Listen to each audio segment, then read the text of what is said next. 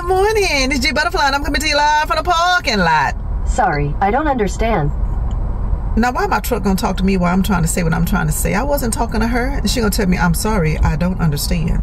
That's because I wasn't talking to you, truck. Sometimes these smart trucks just know a little too damn much. But back to what I was saying. Coming live to the... See, they got me all thrown off.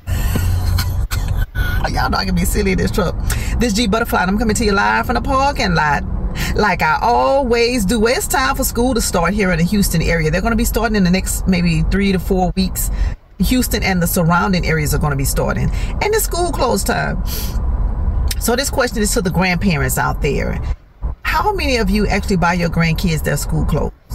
I have since my grandbaby has been in school. She's going to the 2nd grade, and I get joy out of going school clothes shopping for her and buying everything she needs for about at least a week and a half, 2 weeks worth of clothes, socks, underwear, t-shirts, Borets. I even buy shoes sometime. I may not have to get a backpack, but I will. But let me know, how many of you grandparents go and buy everything for your grandkids? My son has never had to buy my granddaughter school clothes, just because I get joy out of doing that for my grandbaby. When they were babies, all I had to do was come drop them off to my house. I had everything at my house that my grandkids needed, from clothes, Pampers, milk, wipes. No matter what the child needed, they had it at Granny Grand house. But let me know, grandparents, are you like that? Do you buy everything your grandchild needs when they come to your house? And also, do you go and buy their school clothes?